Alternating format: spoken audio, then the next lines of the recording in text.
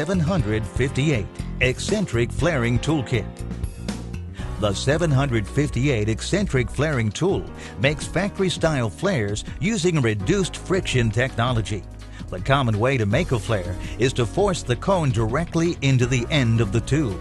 The 758 uses a reduced friction technology to rotate the cone in an elliptical motion on the inside perimeter of the tube to produce a perfect flare every time. Start off by making sure the tube is cut clean and deburred. Insert tubing into the clamp bar so that the tube end is even with the top of the clamp bar. Slide the yoke assembly over the tube and align the red arrow with the marked line on the bar. Tighten the T-handle to lock the yoke assembly onto the clamp bar. Turn the cone driving screw clockwise until a clicking sound is heard.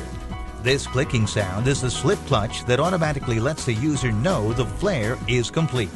Turn the cone driving screw counterclockwise until the cone clears the tube. Loosen the T-handle and slide the yoke assembly off the clamp bar. Remove the flared tube.